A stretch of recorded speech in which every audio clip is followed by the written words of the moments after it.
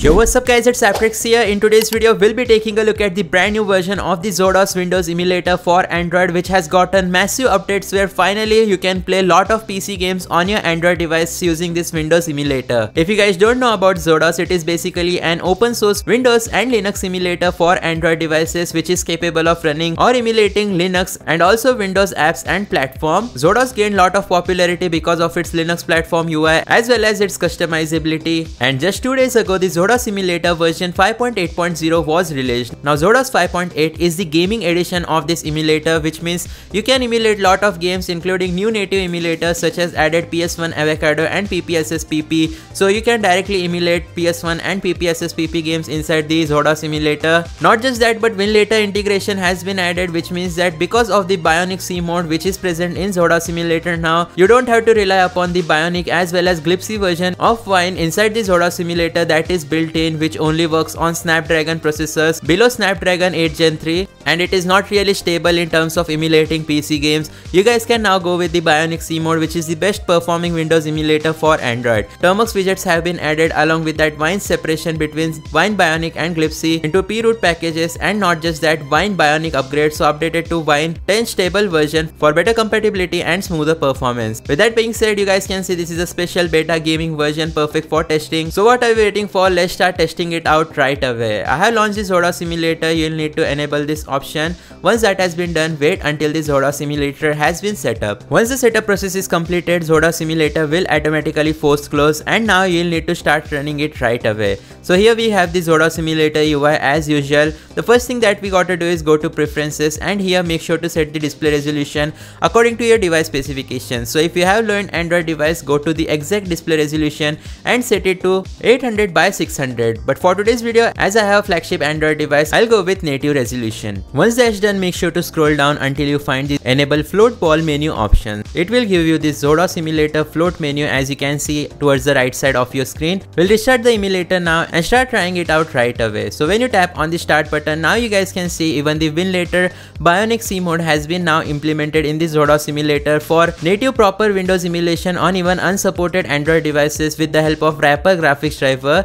Well, you can always go to the quick settings option and afterwards tap on OK. Select the processor of your Android device if you are using Snapdragon or a Mali GPU Android device. Then you will need to choose which version of Wine will you be using. So I'll go with the Bionic. Now it is giving an error because the DXVK stuff has not been added inside the XODOS emulator just yet, because we'll need to start the emulator for that. To start off, we'll just go ahead and open the XODOS emulator desktop. Now in XODOS, the Vulkan wrapper has also been added finally in the version 5.8. So when you open it for the first time, you will see a pop-up asking you to choose Vulkan driver, either Turnip or Vulkan wrapper. So I'll go with Vulkan wrapper. Afterwards choose the hardware option, and let's wait until the XODOS emulator system has launched on our Android device. Once the XODOS emulator system has launched on our Android device, we can use the Linux environment as however we like it, and we can also edit the settings of the XODOS emulator. We can open the Bionic Wine Explorer as well as glitzy Wine Explorer, which are present at the top left corner. But in my opinion, I do not recommend you guys to use the Bionic version of Wine which is available in XODOS emulator, as it is less stable, because in XODOS finally WinLater C mode glitzy is implemented, so we should use that instead. If you want to change settings, you can go to XODOS settings. Afterwards tap on the launch button, and here we can change the DXVK wrapper as well as the graphics driver and much more.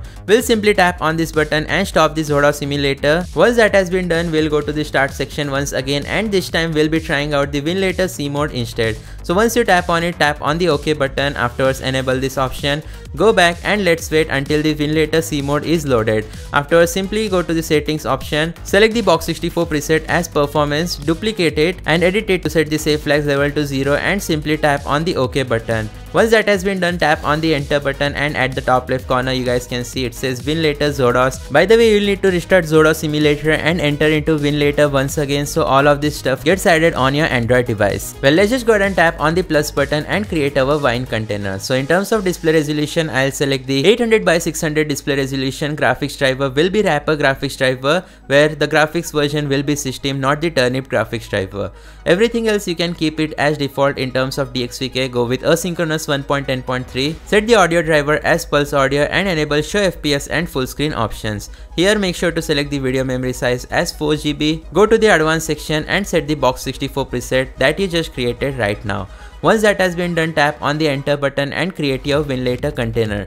Now this is just like setting up Winlator, and when you tap on the play button, the XODOS version of Winlator Bionic C mode will launch on your Android device, and you should be theoretically able to emulate some of the PC games that are available. So you can see even inside the Winlator version, there is custom purple theming, which means the XODOS emulator team has modified the Bionic C mode. So let's try emulating a game on our Android device. I'll go with Assassin's Creed Rogue. I have launched it. Let's swipe back, go to input touch controls and go to import profile, tap on the second option and import the best input touch control profile, which is the GTA 5 preset. Once that's done, let's go back and here let's choose the GTA 5 on-screen touch controls.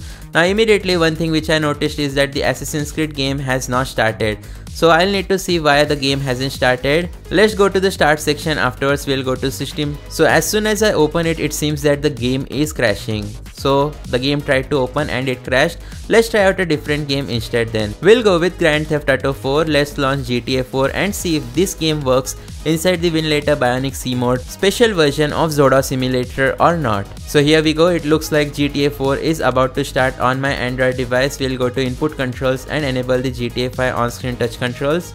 But unfortunately the game is not booting, so let's open Task Manager, and as you can see the Winlator has frozen. Anyways, I'll try launching the emulator one last time and let's see if it works. So here we go guys, finally Assassin's Creed Rogue has successfully started inside the XODOS emulator's Winlator Bionic C mode. I'll just go ahead and press the enter button and let's get quick started with this game right away and see how well does it actually work. So here we go. After skipping the cutscene, you guys can see the game has successfully started and we are getting straight up 60 FPS while emulating Assassin's Creed Rogue on our Android device. With the help of the on-screen touch controls which we are using, the game is running properly and the performance is actually very impressive. We are getting straight up 60 FPS, and obviously Winlator Bionic C mode is the best performing Windows emulator for Android devices. You guys already know all about it. So yeah, that's going to be it for today's video. Thanks for watching. Let me know what you guys think about this new version of XODOS Emulator. I'll see you guys next time. Goodbye.